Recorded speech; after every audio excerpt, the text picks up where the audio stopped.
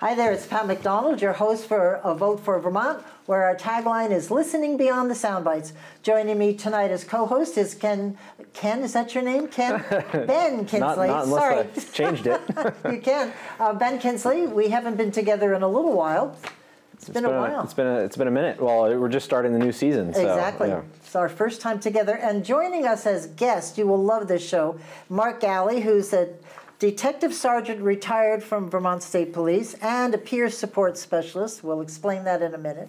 Bob Lucas, who is over here, Lieutenant retired from the Vermont State Police and a peer support specialist. And Sonny Provetto, who is a LICSW licensed social worker, Director of Vermont Center for Responder Wellness. And we are talking tonight about training for frontline workers. And you will find this a very interesting show because I sure did doing the research. So that's what we're going to be doing, and we'll turn it over to Ben to kick us off.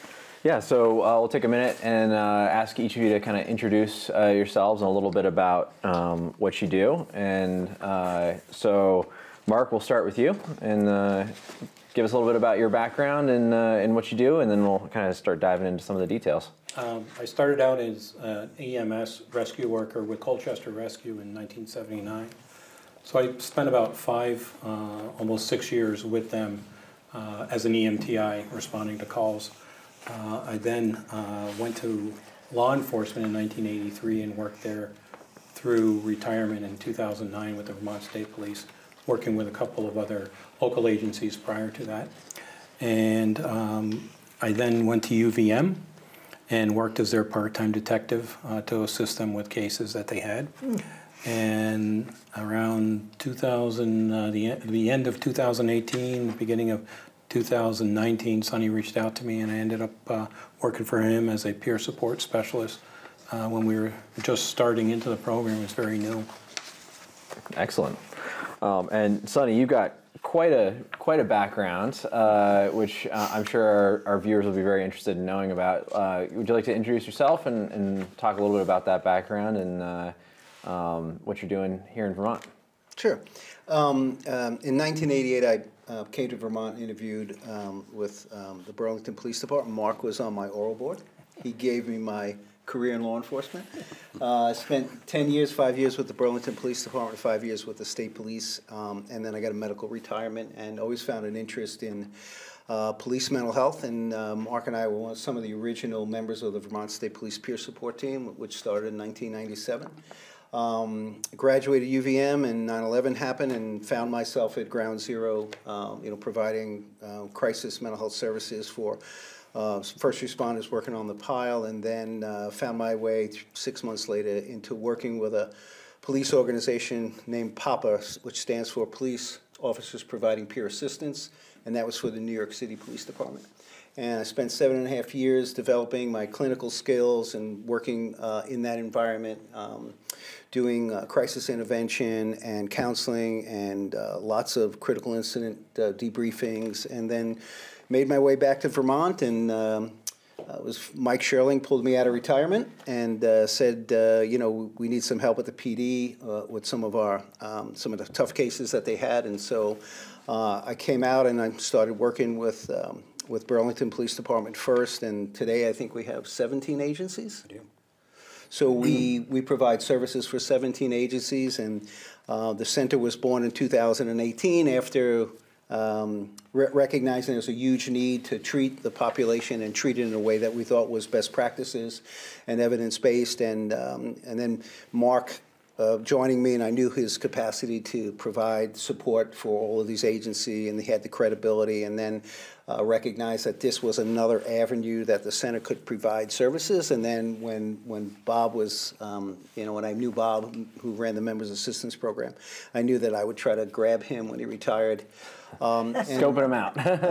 Yeah. So it's been a lot of fun working with these guys, and it's not the clinical work that I do; it's really the peer support work that these guys do. I think that is most impactful.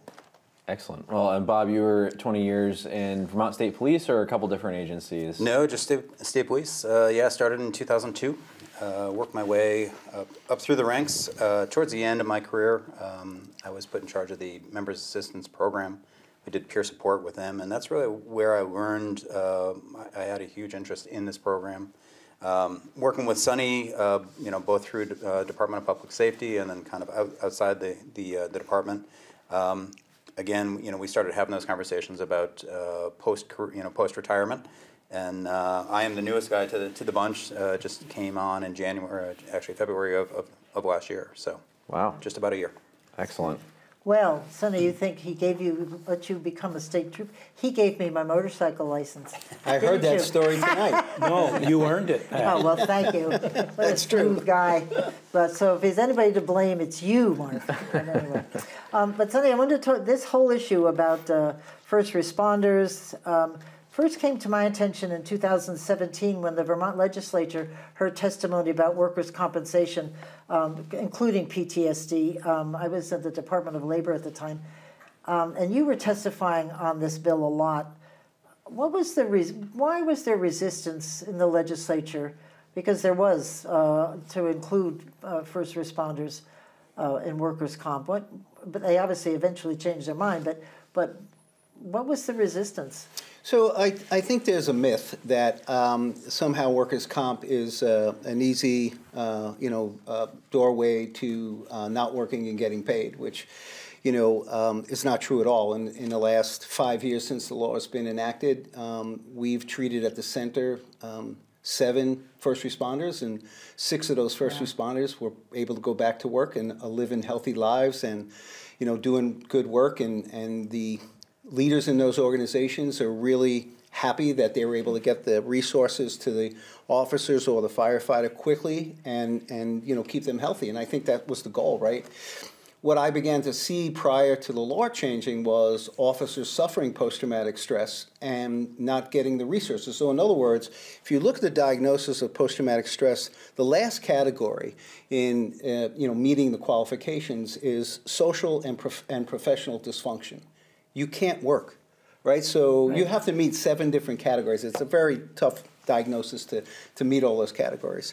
So what we saw was people who couldn't work, and therefore they couldn't pay their bills. And so because, PTSD is a stress-related disorder, you now compounded not only the fact that they were traumatized in serving their community, but now they are suffering, the stress that goes on in the family system around not working, not paying the bills, and then all the issues that come with anger and hypervigilance and hyperreactivity. And so I saw people's lives go down the drain. And so in 2017, when I testified, it was very clear to me that the world of psychology had advanced so much, that we knew so much more about how to treat first responders. And I said, treating trauma in first responders is different. And they said, why? And I talked about EMDR, right, the psychotherapy that we specialize in at the center. And I thought the committees, believed and trusted in what we were saying. And Pat, my experience is a little different. There was no first responder who runs an organization that said you shouldn't do this. There were some people who called me up and asked questions, and that was good enough for them. I thought the committees were favorable in saying this sounds like this is the right thing to do. Good. It was the insurance companies. Blaming the wrong people. I'm sorry about that. No, you're not blaming. Well, you're inquiring. I'm glad you're okay, I'm inquiring. But they don't want to add to their responsibilities. But can I say one thing? Yes, please. 1 year of treatment. Right? Although you still have to pay that person's salary. That person's salary was already budgeted. Right. 1 year of treatment, every week, $3,600. Wow. It cost over, the numbers are different now, but the last time, so before inflation and COVID, for a Burlington police officer to go through the academy and then go through field training, it's $100,000 before that officer is on the road by themselves. So just from a pure budgetary standpoint, Right. it's cheaper to give that officer the mental health supports they need and get them back out on the, out on the streets or whatever, Yes. than it is to train a whole new officer. Right. Yeah, to lose an officer, right? Right. You can't put a price on experience. Right. Right? So you have and these are not the 5-year, 6-year person, right? This is the 15, 18 years, somebody who has a lot of experience and really is of value to the organization and their community. And all of a sudden they realize that, trauma, the Greek definition of trauma means wound, right? They realize that they're injured and they come asking for help. And, and the law was great because it's a presumption that it's work-related. And, the professions are so good at, we know every call that Bob Lucas went to in his career. We know the time, we know the date, and we know the location. And, the pushback has been, this was irresponsible of me to, kind of testify in the way that I did that said, we can do this. But, Pat, we're doing it, we're really doing it. Well, but I think health in general has changed a little bit. Prevention, although you're spending money up front, it saves a whole lot in the going forward. So they've learned maybe a little ounce of prevention or treatment. Well, thank God for the Department of Labor. Yes. Because You did something right. Yes, I did. Can I speak to what's really happening in current time? When these clients, none of the insurance companies want to accept the claim because it sets a precedent. Right. So they always get denied. So there's this process that takes place where the police officer or the firefighter has to hire an attorney, and the attorney brings it to the Department of Labor. The Department of Labor is the voice of reason that says, no, based on the information, right? It's a presumption, and let's give the person their help. That works out, that's the best case scenario. Yep. But what tends to happen is they deny the claim. The person doesn't get the money, and they use up all their sick time. And the attorneys and in COVID, just think about what that was like, right? Trying to get the Department of Labor to hear a case. But in the meantime, the lives of these people hang in the balance, and they're serving our communities. I mean, the least that we can do is even not accept the claim, but pay without prejudice. And some of the people who make these decisions refuse to pay for the services we provide them, even when they settle the claim. They refuse to write me personally a check, right? And some of these people we treat for years. So there really is this logjam of understanding what the purpose and the utility of the workers' compensation. But I have to say one thing. Vermont was the first state, and from our perspective, somebody was in my office today, in the center today, who a year ago was on the floor outside the center with a gun in his hand, and if it wasn't for Mark and a few other people, that person could have been a statistic. Whoa, that's kind of. And that person today walked in, smiling, said, I just wanted to check in, and he's back to work and doing a great job. That's great. On that note, gentlemen, we're just going to take a moment to hear from our sponsors, and we'll be right back with you. Good time for a water break. Just a water break. And we're going to jump right in and talk about a couple things.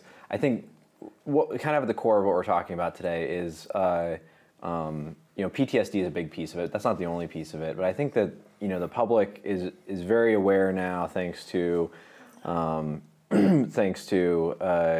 lot of the advocacy that's been done for the military, like what PTSD is. But they usually think of it in terms of just that. It's military. What I think you guys are trying to do is focus on saying, hey, it's not just the military. Our first responders also see traumatic things. If you're a firefighter or a police officer and you're responding to something, you see a lot of stuff. Even EMTs, you see a lot of stuff, and those things can be traumatic. And PTSD is a real thing for first responders. Certainly, many of the people that were in 9/11, like you were saying, a lot of them saw horrible things, and getting those folks the support they need because they are serving our community. What drew each of you in to wanting to do this work and spending a good portion of your careers doing it? Sonny, we'll start with you, I guess, since you're the patriarch here, I suppose. the architect now. The architect. Well, you know, and I'll just speak for myself because trauma is so subjective, right? Like, I saw things as a police officer, did my job because we train our police officers really well and our firefighters, and allows us to perform. And then, you know, went to people who were my mentors and asked, what do I do with what I'm feeling, right? What my body is experiencing, whether it's, you know, the adrenaline, cortisol, or fragmented memory of what just had happened. And we used to say, hey, we'll get something to drink after the shift and we'll meet in the dirt parking lot. And so I said, okay, and that's how we normalize. You know, peer support started with the title of Booze and Buddies, right? Yep. And then when peer support started with the state police, we got an education in, you know, critical incident stress management. We learned about stress and how it plays in the body, and really oriented me to say, wow, there is something here that we can provide, give back to our organization and our peers. And the power of peer support is so effective, right? You know, brotherhood, sisterhood, you know, we rely on each other, you know, to have that talk and to feel that it's going to be okay. And that's what brought me, you know, to do the work that really is kind of going to be, we hope that we can be doing this longer than we would be in cops. So in another 30 years. Excellent. A lot of good work. Mark's not so sure about that. Callie. That'll put me around 100. So Mark, we know that already that Sonny kind of dragged you into this, but what made you want to do this work? And what attracted you to doing this work for well, like I had responders? mentioned, I started in '79 at Colchester Rescue. We had a very informal debriefing process, basically. The crew that I was on, my wife and friends, it was absolutely normal for us to go on a call and talk about it after the incident, after we restocked the rig and we're driving back. If it was a really troublesome call, we all talked about it to see how it impacted us. And what it did was it planted the seed to me that it was okay to be uncomfortable with something, but it also normalized it because other people were experiencing what I was experiencing, and I thought it was just me. So that became very normal for me, and the Colchester Rescue was very big because each squad, each unit and team would do the same thing.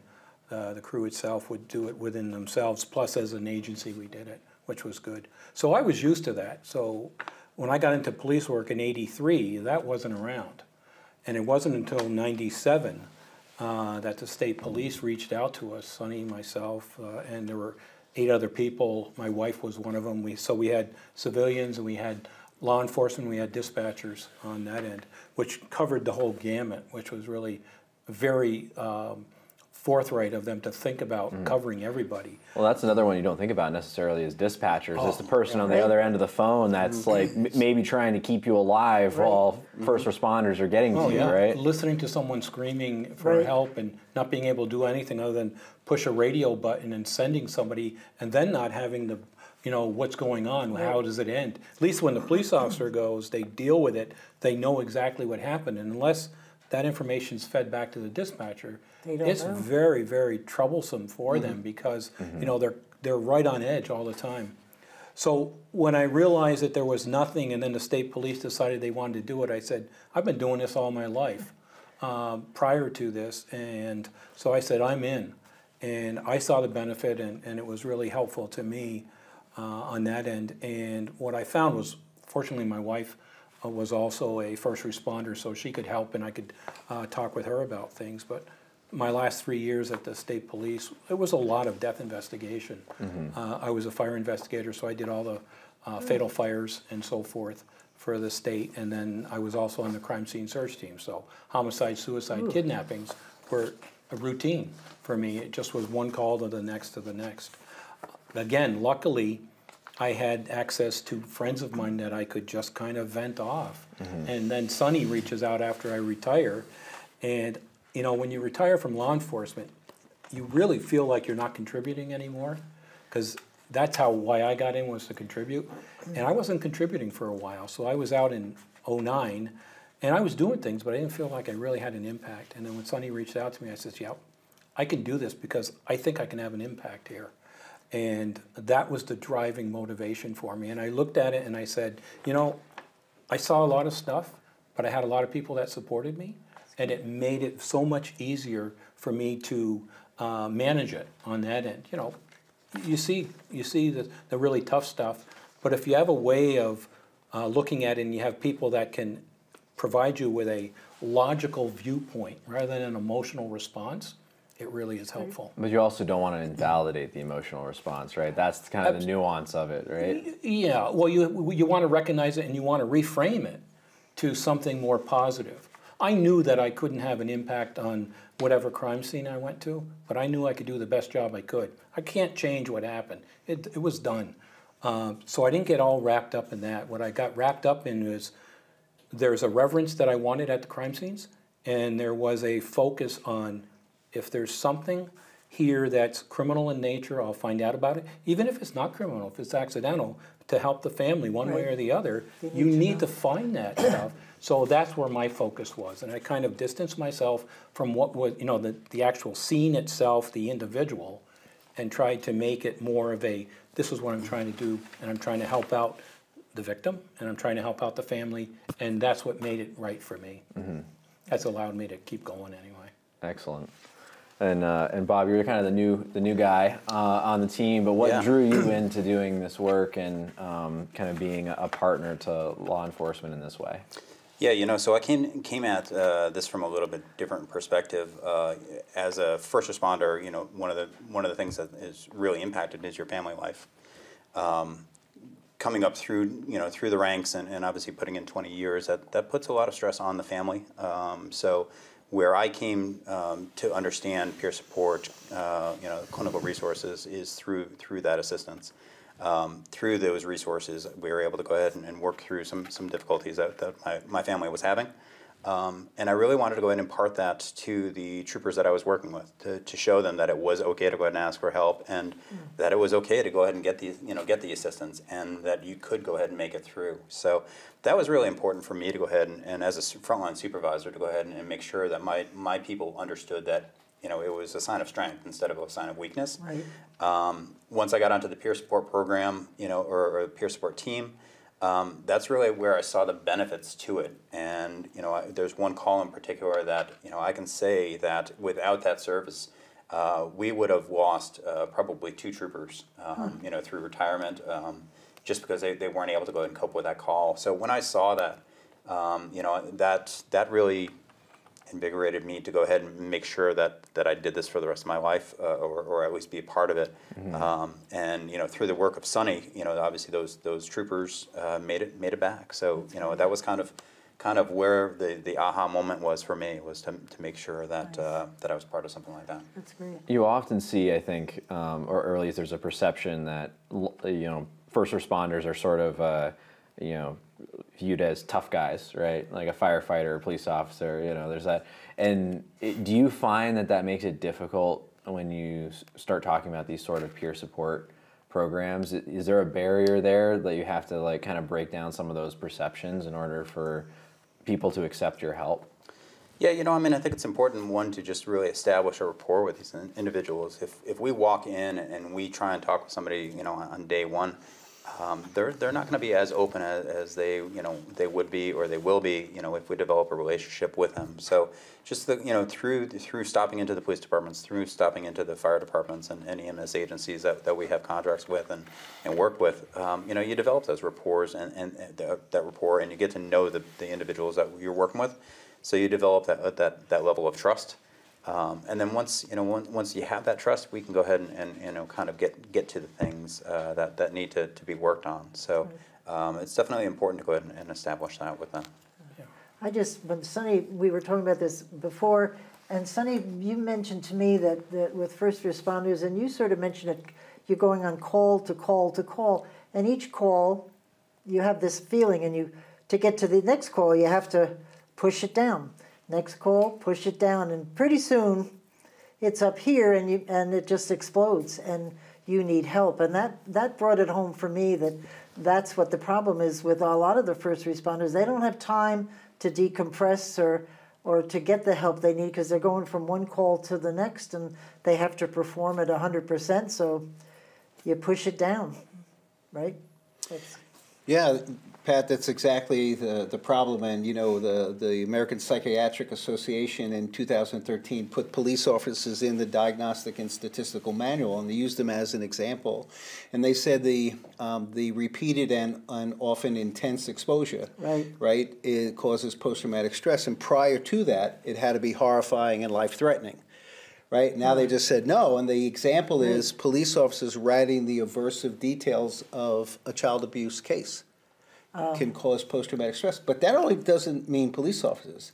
That means social workers, school counselors, like anybody who's hearing the trauma stories of other people, emergency room nurses, right? Just think of the impact that trauma has on our population. Like nobody gets out unscathed. and especially when you were talking about the dispatchers, when you can't do anything about it, that must be awful, because you know the beginning of it, and you can't help except press that button to send help. But and they're on the next call. Wow, that's it. I just wanted, I don't have a question for next, but I wanted people to know about your organization, Sunday, that you've achieved some seriously wonderful awards and a lot of recognition. And I think, first of all, I thank you all for doing what you do. You received the Champion Award from the New York City Department of Human Services for the training and stuff you did after 9/11, which you and I spoke about, and that was quite intense. So bless you for that. And the 2018 EMDR Advocacy Award for the advanced treatment of first responders. So thank you very thank much. you. That was great. And we touched on this earlier, but could you explain what the EMDR treatment is, and how does it different than approaches that have been taken in the past? Sure. So EMDR is a frontline accepted psychotherapy today in 2022, but it wasn't always like that. It was developed by Francine Shapiro in the 1980s, and when it first hit the field of psychology, some people thought it was a little bit of quackery, a little voodoo, because it involves moving your hands back and forth and moving your eyes along with the hand movements to help process a traumatic memory. But the science behind it is really clear, and it's been researched almost more than any psychotherapy out there because everybody questioned its effectiveness. EMDR is based in the notion that all of us possess the ability to heal from trauma, just like our bodies have the ability to heal a cut, a wound, a broken bone. We all have this adaptive information processing system. And EMDR works on the internal memory networks, not the external reformatting the information so I can change my thinking and change my behavior. EMDR is also found to be highly effective not only with trauma, but also with anxiety disorders, depression, eating disorders, phobias, and the list goes on and on and on.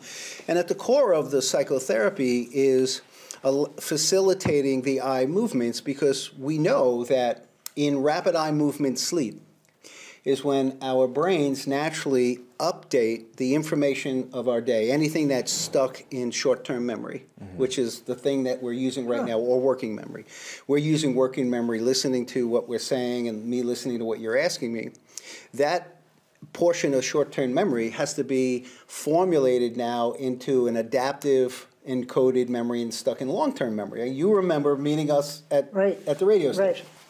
So the only way that happens is in REM sleep, when we stimulate the two hemispheres of our brain, right? The emotional brain encodes information one way, and our logical brain encodes information a different way, and our self-experience is the combination of both brains. EMDR posits the notion that, and we know this from neuroscience, right? We know that in a traumatic experience, if we are overwhelmed, right, our rational thinking brain really is turned off, right? It goes offline, and we operate with our survival brain.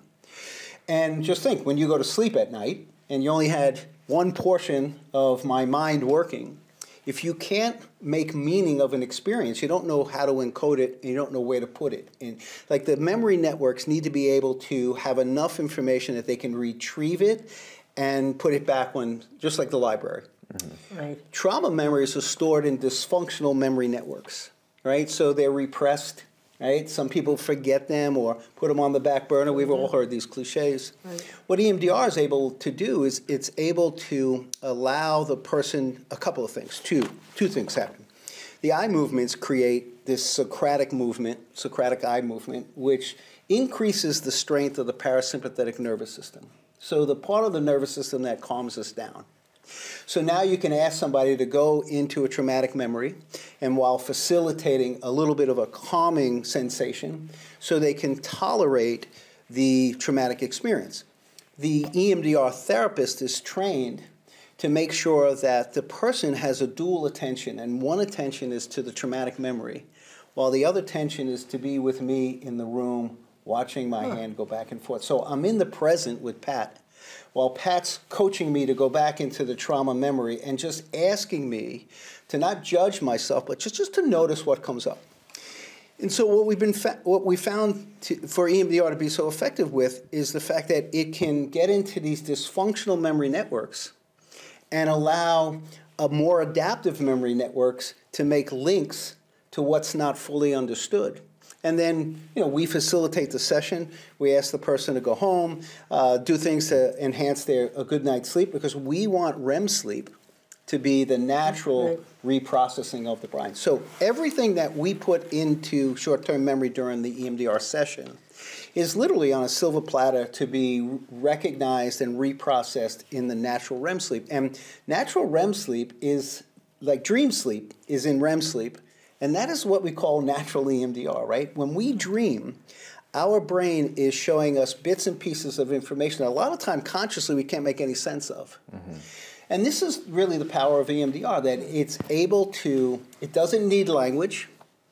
We don't ask people to talk to us when we're doing the eye movements. Every 20 seconds I'd ask them to stop and just take a deep breath, and we ask them to take a deep breath because when you take a deep breath, right, you increase the vagal tone, right, the thing that keeps you in the present, right, keeps you calmer. And then I ask them, what's the last thing you were thinking of? And they may say, I'm at a call with Mark. And then I say, go with that, right, because now I know he's in a memory.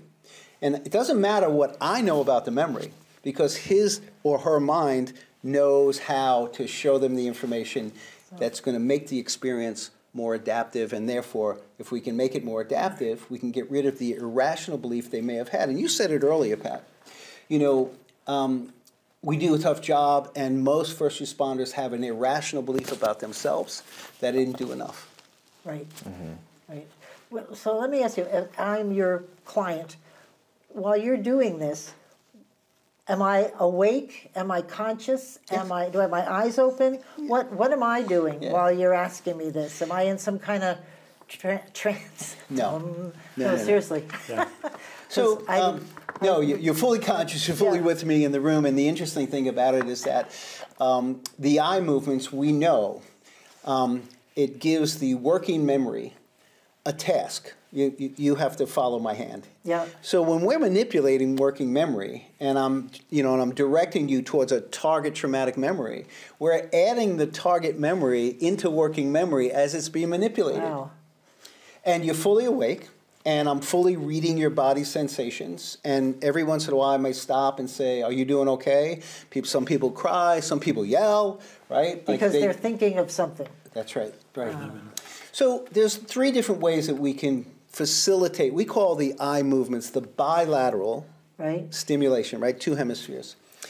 With technology, we have tappers that people hold in their hands, and they have alternating vibrating. And some people do a good job at reprocessing because they can close their eyes and they can bring up the image. For people who get overwhelmed in bringing up the image, we have them keep your eyes open. So now you're in the room with me because your eyes are open and you're watching me. Or I have a device that's a blue light. It's a light bar. The lights go back and forth, and you're in the room with me. And my job as the EMDR therapist is to make sure, 1, that you don't get overwhelmed, right? Because getting overwhelmed only creates more harm, right? And 2, that I can offer a more adaptive way of you understanding what you're experiencing. We call them cognitive interweaves, right? I may say something, you may say something to me like, I remember this experience, with my grandfather, where he got me this thing. And I may say to you, well, is that a positive experience? And you say it's a positive experience. And I say, well, I want you to reflect about what that says about you as a person. And so now you go back into that memory. And now what you've done is you've opened up a positive memory network. As you have opened up prior to that, because we don't start with you opened up that negative memory network. Right. So while you were just thinking about, you know, a sad or traumatic experience, and for some reason your mind showed you this experience with your grandfather, and I capitalize on that by now expanding the positive memory network, because the positive memory network interweaves with the dysfunctional memory network, and you make a more adaptive understanding of the experience. We should do a whole show on this. Yeah, we could do a whole show on this. Fascinated. Yeah. So, because we have so many questions, but so if it's a very bad memory, and the person is like maybe freaking out and like, oh my God, this happened to me, and I forgot it because I pushed it down.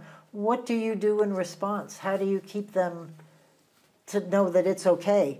That what happened, and... Well, that's what this whole manual is about. All right, never mind. No, so it's a really good Yeah, question. well, do you do this too? Yeah, he does this. No, he does. Yeah. We focus on, you know, first of all, making sure the client is safe. Right. We focus on making sure they're stable enough through all of these exercises, right? Making sure that they have done some, we call it resourcing. Right, so I'm going to build up my resources. Well, what are my resources? I'm going to make sure that you can compartmentalize if you get overwhelmed. So there's a container exercise, which is in here. We're going to make sure that you have a calm, safe place that you can draw upon if you get overwhelmed. So before we go into this stuff, right, there's 8 phases of EMDR. Right? Before we go into it, we make sure that the client is prepared, and we conceptualize their target memory in a manner that's safe and that we know that we can help them. And the good thing about it is we don't evaluate them; they're evaluating themselves. Mm-hmm. Yeah, it's all done internally, and this is why it's so effective. Now, what's the difference But between? they're telling you what they're remembering. They're sharing that with you. Well, they're in the memory network, and that's what we want. Right. The difference about cognitive behavioral therapy and EMDR therapy is cognitive behavioral therapy requires the skill of the therapist to ask the right question at the right time, so you can draw upon the experience or the feeling, the emotion, or the body sensation, right? Wow. And then offers an opportunity to help you understand it differently. But that's done all externally, right? It's about convincing you, right, and giving you a different perspective. EMDR works. I treated a person who had 40 years of going to a therapist. That person had come to me, and I did 2 sessions with him. And after the second session, he says, "Oh my God, I got up, I was able to go to work," and he suffered from depression. And he said, "When's it going to come back?" And I said, "Well, if you processed what I think you processed, it ain't coming back." Wow. I haven't seen him since. Wow. That's great. That's pretty Glad you asked amazing. that question. That's pretty amazing. So there is a training for this, I believe, that's coming up, right? That you can become certified in this sort of therapy. Coming up at the end of January, and it's about 6 weeks. Is that right?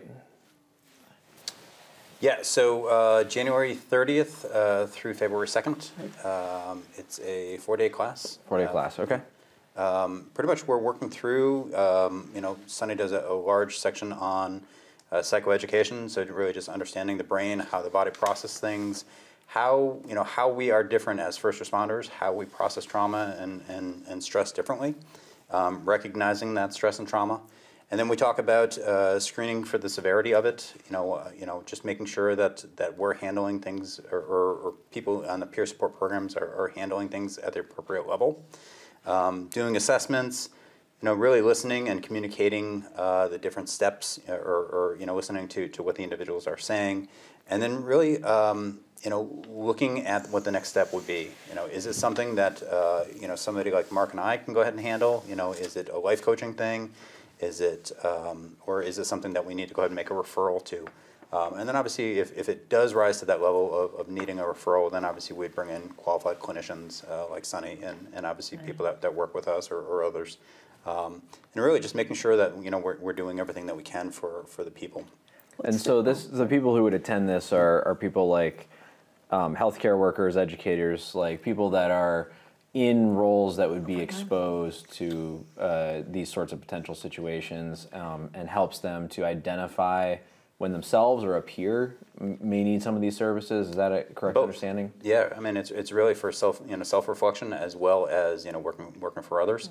Really, anybody in the first responder or frontline workers, we're really targeting this training for. I think the definition over time of frontline workers must have changed from what I'm hearing. People weren't looking at the dispatcher or some of the other they've expanded it to understand what their role is and that they could be impacted. Educators, social workers, mental health professionals. I mean, we didn't talk about that years ago. No, we not talked at all. about police, No, fire, it was EMT. just, the big three. Yeah. The beauty about this training is that it's based in EMDR's stabilization and grounding techniques, which you can teach anybody.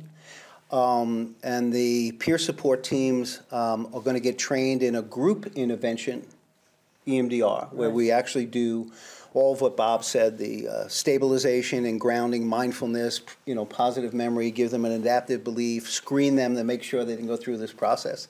And the beauty about it is that if you have a peer team of educators, you can help each other. And help yourself as well. And, in the TSR manual that we put together, Traumatic Stress Relief Training, incorporates all of the EMDR techniques, both individually and in a group, as well as peer support. That's great. I'm sorry. I was going to add one more thing. Is the really nice thing about the program itself is it's proactive.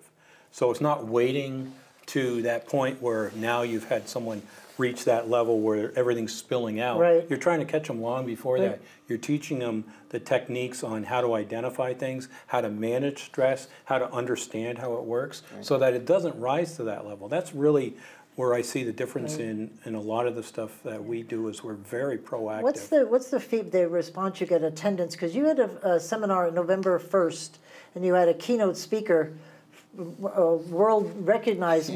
How many people were there, and what? Because you were calling it Change the Lens, right? Which I thought was interesting in itself. So how did that go? It went really well. I think we had in the morning session about 75 first responders, and then in the afternoon session we had over 100 mental health workers, social workers, teachers. We really don't know exactly, but through the help with the Vermont Department of Mental Health, we were able to get the message out there. Right. And I think the idea of giving it that title, Changing the Lens, right, looking at stress management, and again, a lot of these professions are exposed to trauma, looking at how we can treat stress and trauma effectively. But this is a new paradigm shift, right? EMDR has really brought something really new and exciting to the mental health field, where we're showing people that you don't have to be a licensed professional to be trained in the TSR, EMDR early interventions. That's great. Well, I think the most important thing is it's okay to ask for help. If you get anything out of the day, whatever, that if you think it's okay, it's okay. You need help, ask. Absolutely. And that's the most important. So we have less than 15 minutes left, and I want to make sure we touch on suicide, suicide prevention, which I think is a major piece of mental health for first responders. They tend to have a higher incidence of suicide. And have you seen these methods to be effective in helping to prevent suicide? And is that one of the things that you're trying to address, aside from just the well-being of first responders? Because our numbers aren't going down. They're not going down. No, they're not. They're going up. Well, obviously it's a concern of us three because we get the call at 2 o'clock in the morning. We've been successful in being proactive enough to get people to call us when they really need help. The incident I was describing earlier, I was actually in Northfield and Mark was at home, and this person was on his way to the center, and Mark got there just in time, and that is a success story. And the other thing about suicide is, we know that we can help people who have a temporary state of mind where they feel like they can't take it anymore, right? We know that we can help them if they ask for help, or if you are not asking for help, that somebody close to you can identify that you may need help. And I'm going to just break down the myth right now. If you ask somebody, are you thinking about suicide, it doesn't promote them to do more, to get closer to committing suicide or be successful at it. And the other myth is that we want people to say, hey, I'm thinking I'm in a really dark spot. And we have shown through the work that we're doing with our organizations that it's not a career killer for any one of these men and women who find themselves. Like the numbers we are 3 times the suicide rate of the general public. And we are professionals. And why is that happening, right? Why is this rate of self-harm so high in these professions? Stigma and lack of resources. Right? Think about that, right? That's I'm not going to lay them. If I tell on Bob that he's suicidal, I'm going to ruin his job. But that's not true. So it's not true anymore. Yep. And the organizations that we work with know that. And so I love talking about this topic because there are a lot of misunderstandings. One, if somebody is suicidal, can you ever become a first responder again? Absolutely. And two, we know that there are traits of people who become or threaten suicide, and that is they have a mental health condition that could be transitory. It's usually depression. Right. We know that we all, or some of us, resort to alcohol because it's socially acceptable, and we have access to firearms in Vermont. And if we know that, why can't we help people and say it's okay to say I'm suicidal and I need help? And there's not one experience, right, in at least my 20 years of doing this work, where somebody asking for help who's had that kind of a condition could not keep their job.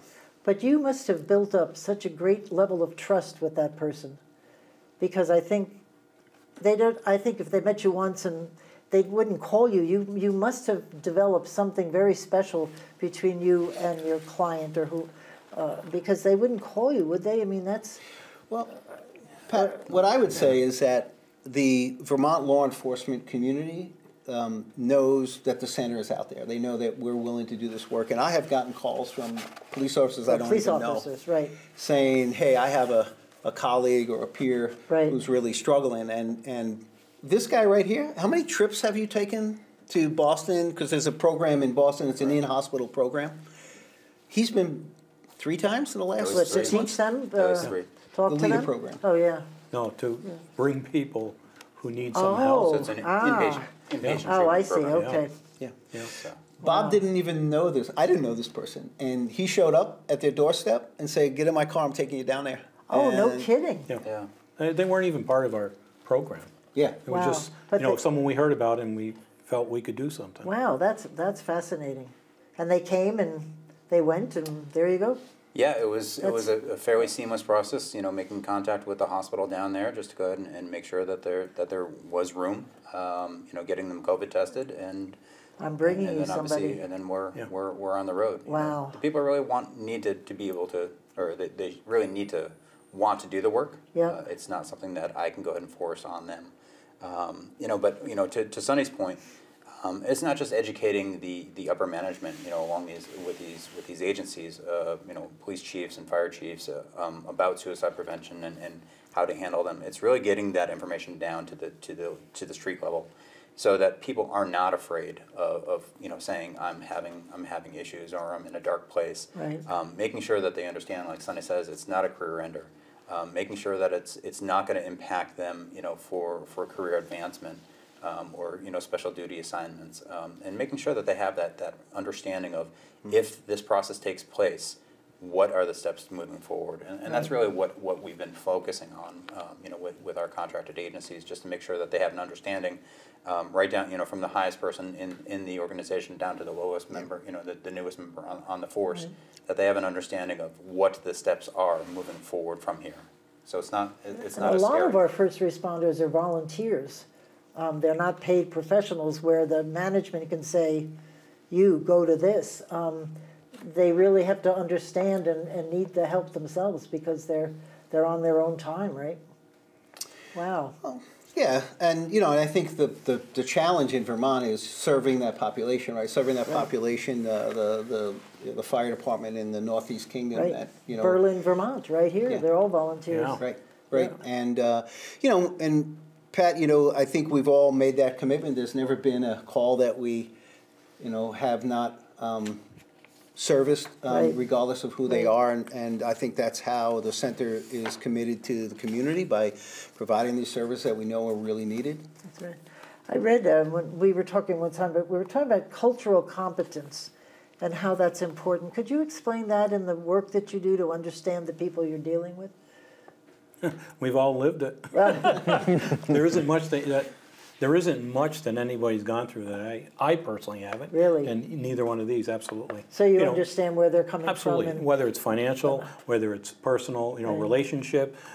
You can go to any call. I've been to every call you've ever been to, and really nasty ones. Been there, done that. And and others that were difficult in the sense that you couldn't do anything.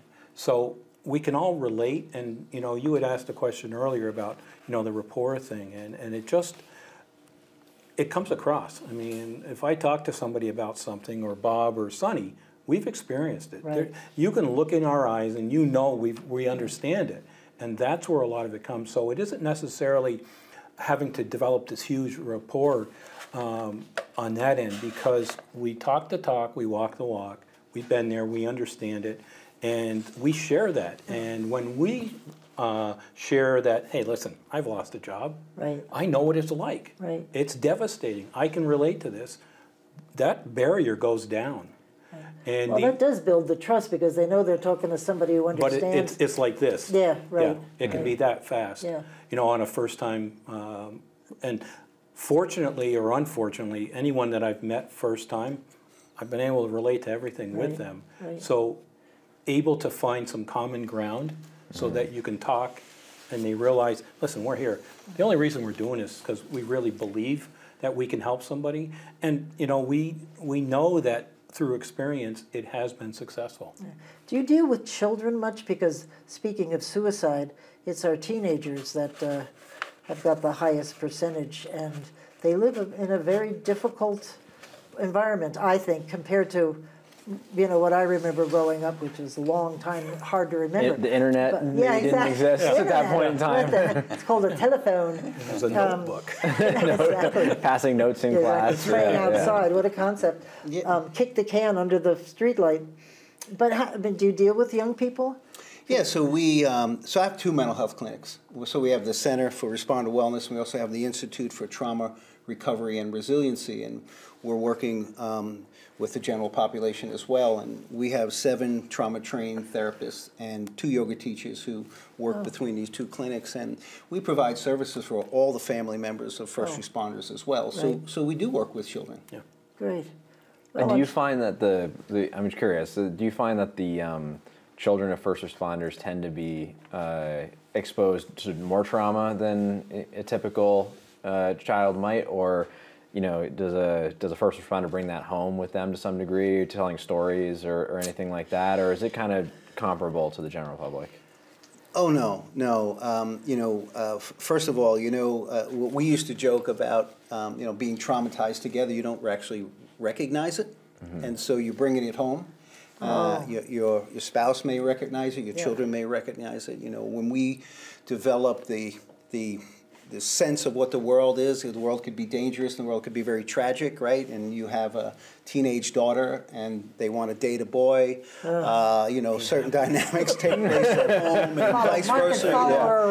Exactly. My son getting his license, and tomorrow night's going to be snowing, right? We know what like you lock them down, right? Right.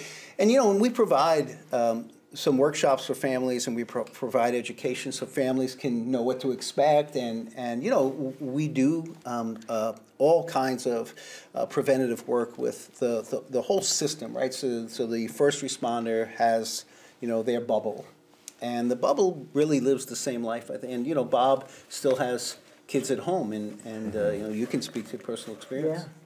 Yeah, I mean, like Sunny mentioned the driving thing, and that was a big thing for me. And when my daughter got her license, is you kind of project all these horrible things that you've encountered, with teenagers and vehicles, and so you are very overly cautious. You develop that thick skin, and you don't want anything to happen. You don't want to be another statistic. So, working through that, you kind of.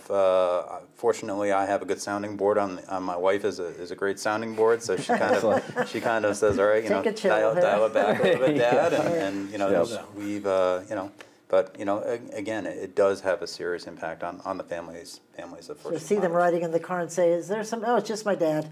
Yeah, just my dad. Following In the back seat. Yeah. My poor Just, kids, when I was yeah, teaching really. them how to drive, God, I would say to them, "What's the speed limit?" If they didn't know it and they were going over, that's 3 points on your license. You get 10 points. I'm taking the permit away for this amount of time. On and on. It was terrible. So that your kids hated you and they were learning how to drive. One's an educator, been in it for 20 some odd years. The other one's an FBI agent. Well, there you go. there you They're go. I probably don't doing the think I same went thing too to their far kids. off. Yeah, so Exactly. It's funny because so my mom's a nurse, and the thing you were talking earlier about getting a motorcycle license, I was not allowed to look at a motorcycle Exactly. growing up. Not off the table, not allowed to happen. Yeah, well, your mom was probably, carrying the well, I won't get into, but your mom has seen all of that, right? Yeah, right. Been there, done that. Yeah. That's right. Yeah. Well, I Been there, was done that. kind of old when I got my license. I think it was in my 40s. No, not that I recall. Right. Very Everybody's young, like, don't give that woman a license. energetic. Sonny, we've got just a few seconds. You want to let people know how they can contact you and where to see your website and that sort of stuff? Yeah, Pat. So we're in Colchester in the Fort, right across the street from the old State Police Barracks. Oh, right. Yep, and we're at www.vcrw. No, that's not right. We're at Wait, scratch we're that. At VT, we're at vtrespondtowellness.com. I hardly ever go to my own website. Yeah, I know. And our phone number is really easy. It's 661-HERO. Oh, nice. Oh, excellent. Yeah. I like that. Anyway, thank you, gentlemen, very much. Thank you for joining us, Ben, tonight. It was fun. Thank you all for tuning in. I know you like this program. This is Pat McDonald, your co-host for Vote for Vermont, where our tagline is listening beyond the sound bites. Thank you all very much.